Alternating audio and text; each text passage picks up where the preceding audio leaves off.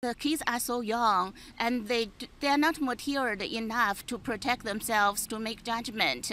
I think parents should be the first and the last person to help them. Yes. And I don't see any point to block parents from the kids and teach the kids to lie to parents and to hide from parents. I think it will affect the kids' self-confidence and mental health.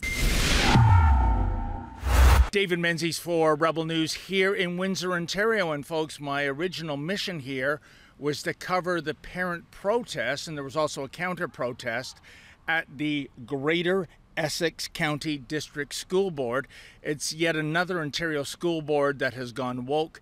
It's another school board basically pushing indoctrination over education. But you know something, folks?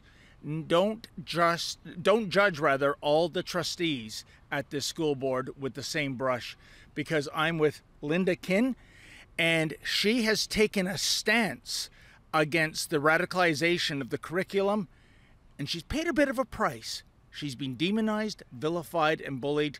Let's talk to Linda and find out what's going on. So Linda, first of all, I want to applaud you for taking time out of your busy schedule to meet with us today. Also, there are so many trustees, they just won't give us the time of day, even those that take a similar stance to you, because they're afraid of more retaliation. First and foremost, contrary to your colleagues, as I said in the intro, you are not down with the radicalization going on at your school board. Can you tell me about the biggest concerns that you have, Linda? Oh, thank you for your time for me, and thank you.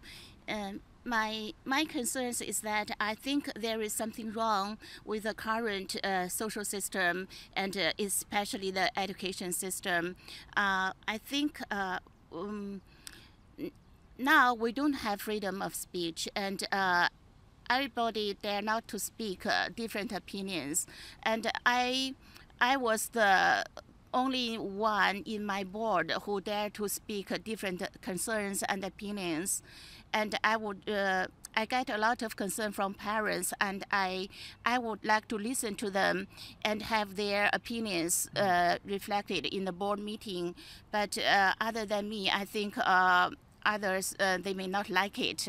So when I say something different, I feel I'm always silenced or sanctioned. I already got 3 complaints, formal complaints towards me in my board. And I just feel terrible about it, because I told them I'm minority, and please give me, fair chance to speak, and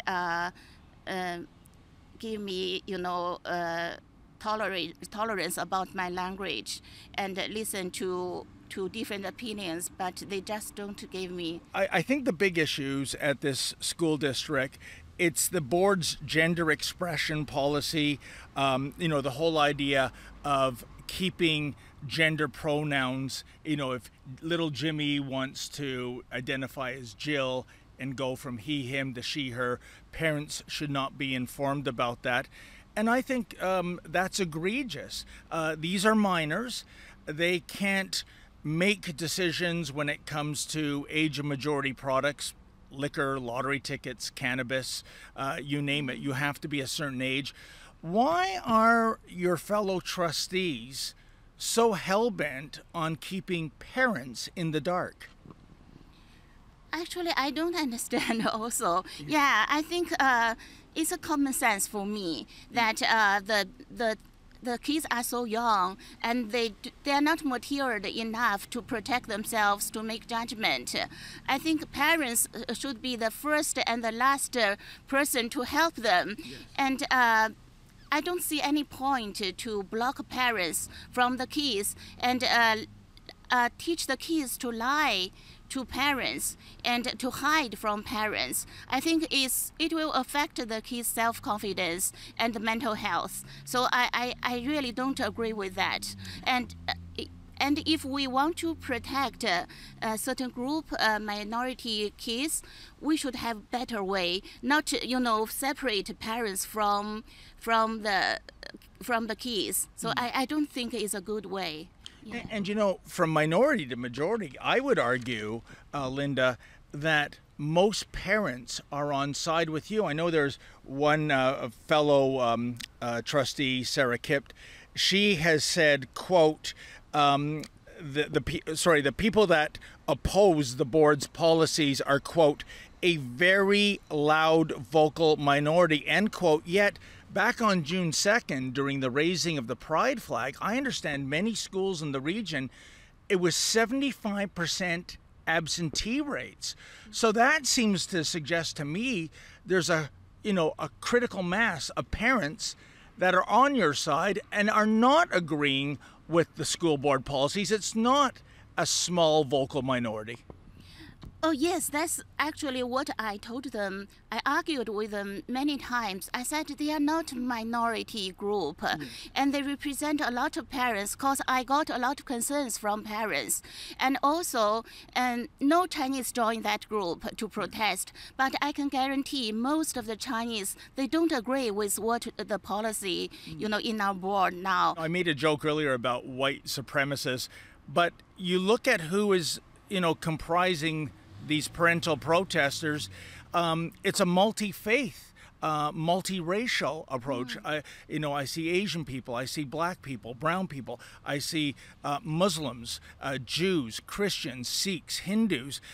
The idea that this is one small vocal faction, that's not what I'm seeing when I do cover these protests. You've said you've been bullied at the board. Can you give me an idea of the bullying? And Linda, do you have any allies? Do you have anyone that is supporting you on the board? I cannot, name the name of the board, and I feel that I'm alone, and I don't get much help from others except for sanction and complaint to me, and I think there is one trustee might have similar opinion with me, but maybe they're not to speak out like me. Yeah, but I still appreciate she didn't join the sanction to me. So, and as for the bully, I don't know what to say. It's intolerable, I think. In the public meeting, I was silenced without me finishing my words. And they said I made repetitive motion. I was even not given out to speak out. How do they know it's repetitive? It's different. And I was I was not allowed to speak out. And after that meeting, and I sent them email, I explained, I said it's different motion, it's not the same. But they told the media that I always break the rules. I'm getting more and more complaints towards me from my board. And whenever I try to persuade them to listen to parents, to communicate, I said, what we close the door is not going to help, and we need to communicate, listen to them. But even my voice like this is sanctioned, is silenced. So I don't know how to handle this. And I have 3 or 4 complaints towards me. I need to respond, and they are putting money to investigate it. So I don't know. It's a vendetta against you, isn't it? Pardon? It's a vendetta. People are purposely trying to censure you. Yeah. I feel terrible. You know the feeling when you want to speak something, they silence you just because you said different. So I hope the parents can stand up and speak for themselves, because I don't have the capability to speak for them because I'm sanctioned. And Linda, I think on the subject of school boards, including your own, banning parents from meetings, banning certain members of the media, they are offside according to the Education Act. I'm looking at Section 2071, and it goes on to say the meetings of a board and the meetings of a committee of the board, including a committee of the whole board, shall be open to the public, and no person shall be excluded from a meeting that is open to the public except for improper conduct. So in other words, if someone is making a scene, causing a disruption, that's one thing. You can exclude that individual, but you can't just have a blanket policy saying all of you out. So they are breaking the Education Act as far as I can tell. Is there any kind of recourse parents can have regarding this? Actually, I agree with you, and I agree with the parents. And I personally, I feel bad with closing the door, and I always speak for the parents. I said there is a reason for them to be angry, and if we respect them from the beginning, they may not, yell in the meeting and suffer this.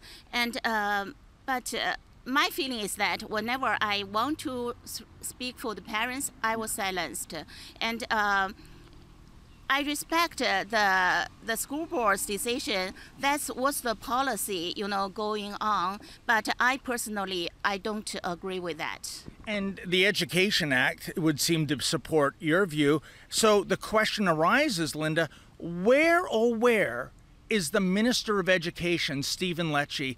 I see so many school boards in Ontario. They are running out of control. Where's the minister? Where's the sheriff to restore order? Actually, the provincial government made a bill, Bill 98. They changed the Education Act and then changed the priority back to the student achievements, and instead of EDI, and they especially mentioned that parents' opinions should be respected, and we should encourage parents to get involved with the board meeting, and we should provide, resources to the parents, improve the transparency. That's all I think it's a good change of the act.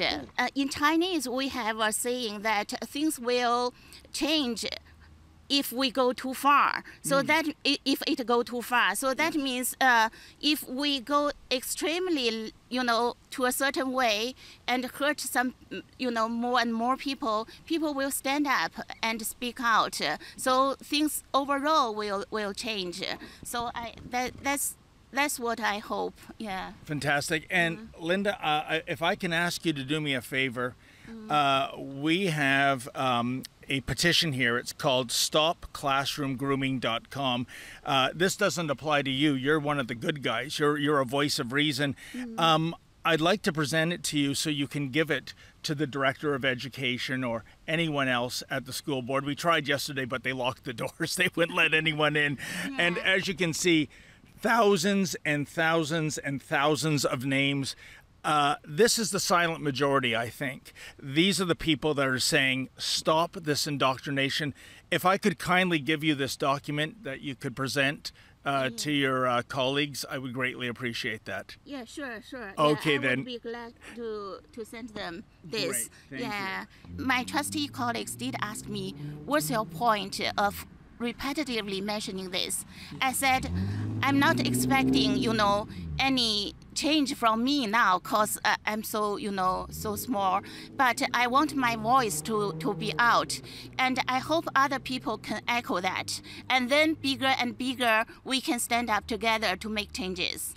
Yeah. Well said, Linda. And you know what, folks? What you're looking at here, this is a brave woman. This is the face of courage.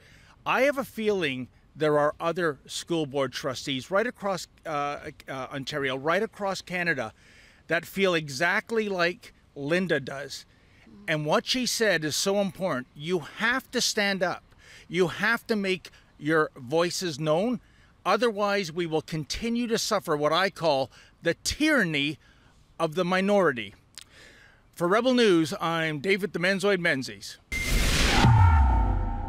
Ontario school boards are out of control, as are so many others across our great dominion. where are the ministers of education to rein them in? They are sitting this out.